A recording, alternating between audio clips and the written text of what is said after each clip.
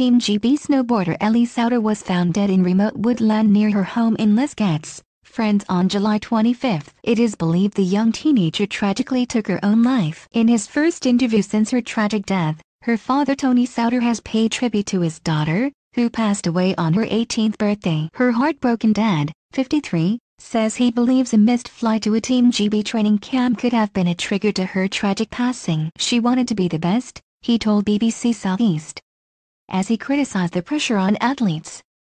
She didn't want to let anybody down. Unfortunately, it all came about from missing a flight, which then meant she didn't go training with the GB squad. She felt she'd let them down, felt she'd let me down, and just tragically it just takes one silly little thing like that to tip someone over the edge, because there's a lot of pressure on children. He added that mental health problems needed to be made more public. He added, "I have lost my best friend, my total buddy. She was my rock."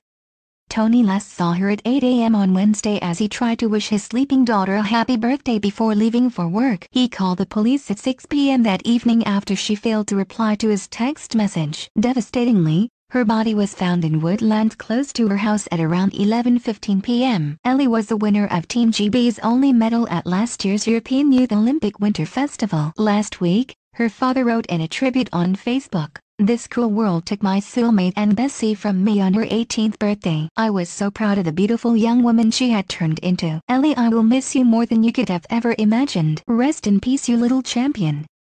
If you have been affected by this story, you can call the Samaritans on 116 123 or visit www.samaritans.org.